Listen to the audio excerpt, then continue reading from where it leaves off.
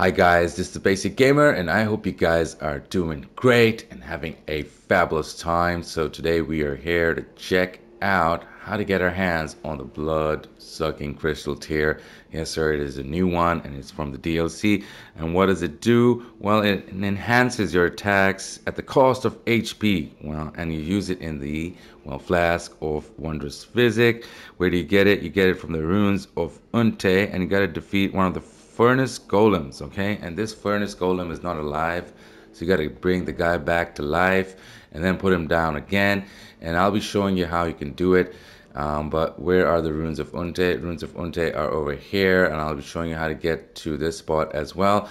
But let's just talk about what you got to do. You got to have one of these hefty furnace pots to be able to bring that furnace golem back to life.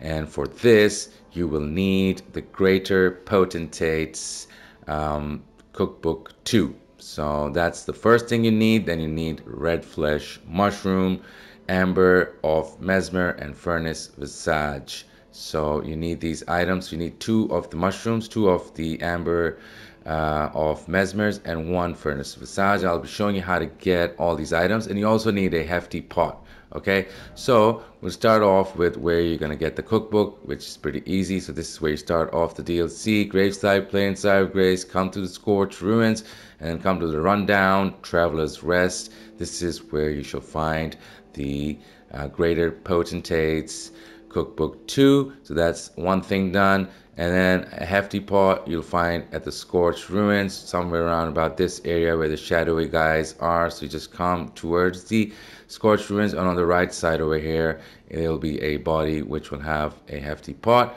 Now for the mushrooms, I'm going to show you quickly. You got to be at the small private altar in the Belarus Tower settlement. You can get them from other places as well, but this is just one spot. So you start off from the side of Grace, and then you come across this guy and try to get him out of the way because he hits hard.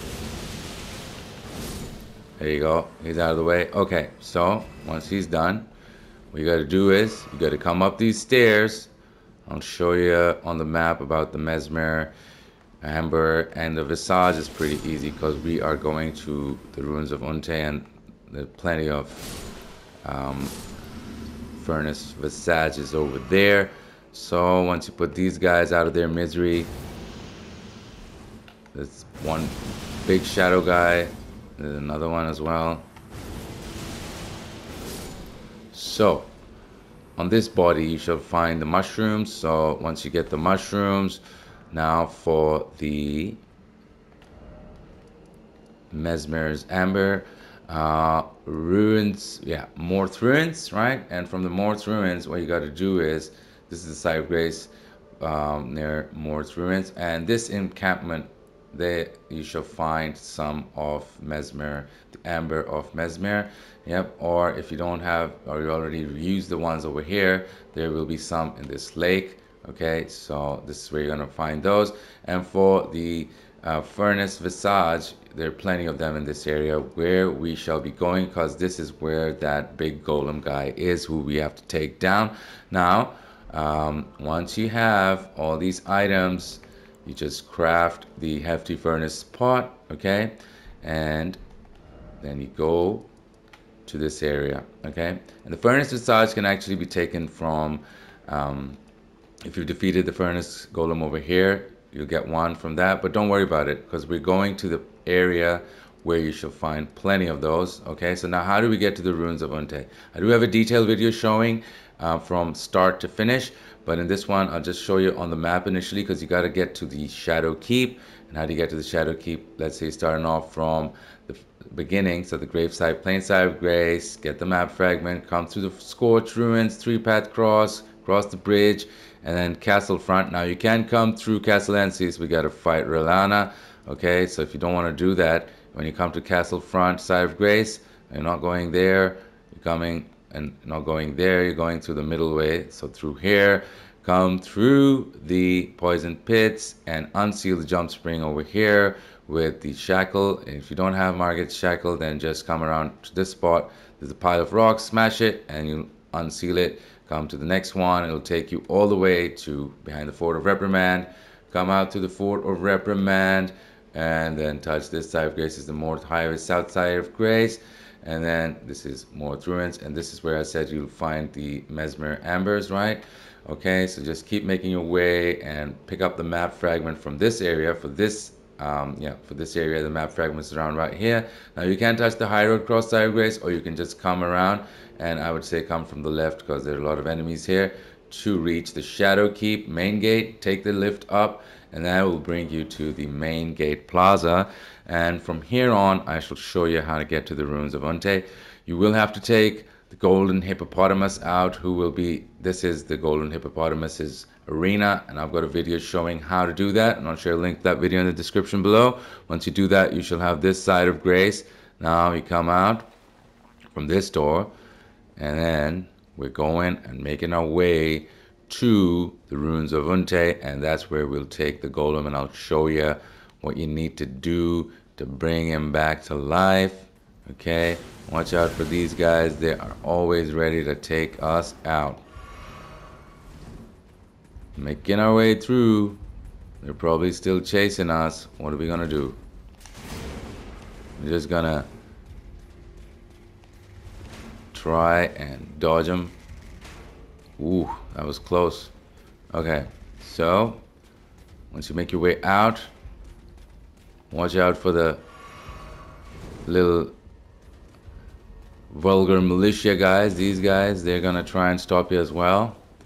So you can take them out. I'm just doing this so that we can get to our destination ASAP and show you what you need to do. Okay, no talking, focus. Okay, so take this ladder down, and once you make your way down, we're almost there, guys, and I'll be showing you what you need to do against Mr. Furnace Golem. Yeah, let's go down. So there's gonna be, oh my god, this guy just doesn't give up. Okay, he's fallen to his death. He was, well, he tried his best. He was doing his duty properly. Okay, so you can pick up this painting, and this door will be, well, it's a hidden door, so you got to smash this wall and it shall open, and then you're gonna make your way down, and we got to travel via coffin.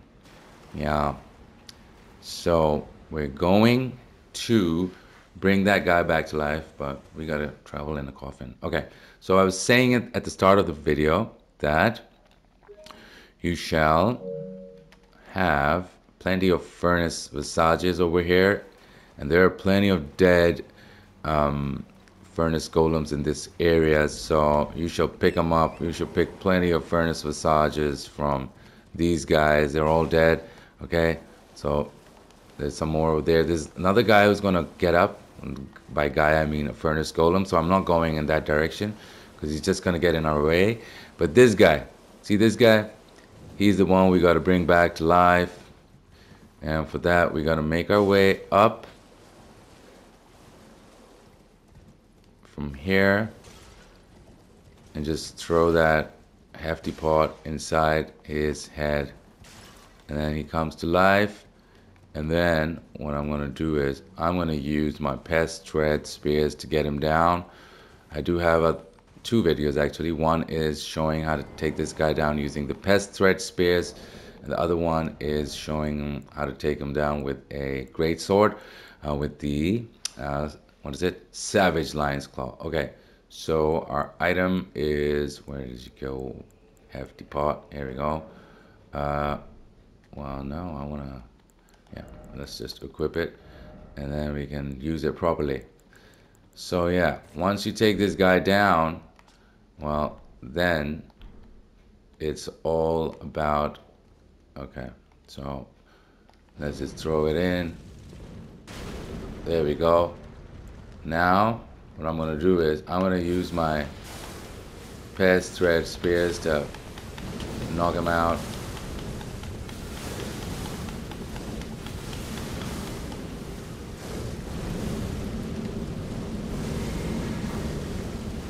Uh-oh.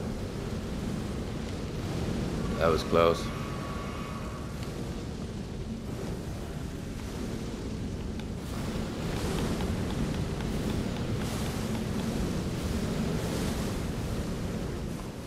just go down.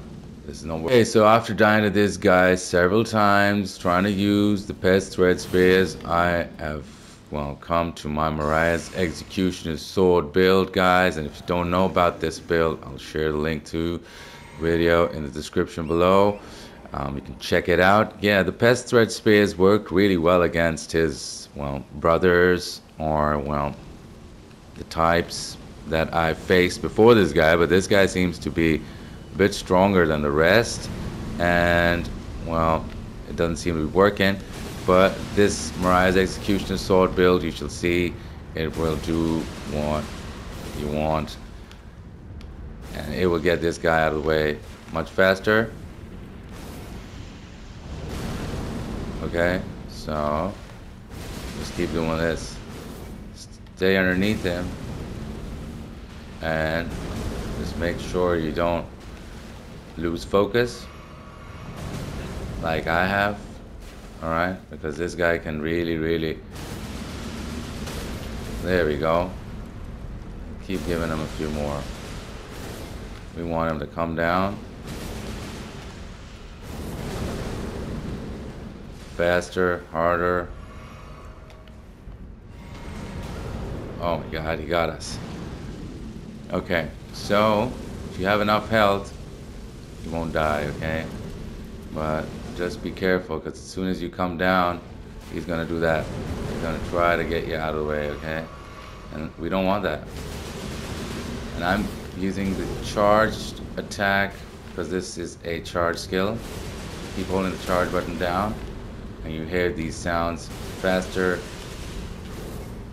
And then you'll see this guy's face over here. And you can put him out of his misery sooner.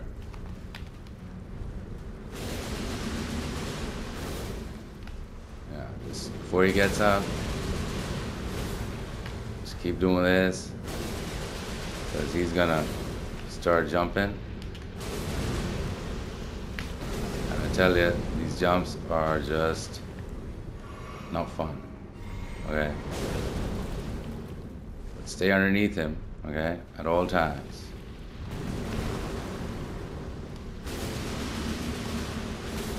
There we go. Stunned him again. So hopefully this time he's gonna be out of commission. There you go. So Marais Executioner Sword for the win, guys. And you shall see our item. That's the one we are after. And, well, Furnace Visage as well. But yeah, Pest Thread Spears didn't work out for me against this guy. So I would advise this Marais Executioner Sword build, which I shall share the link to that build video in the description below. This is it for this one, guys. Until next time, happy gaming, take care, and bye-bye!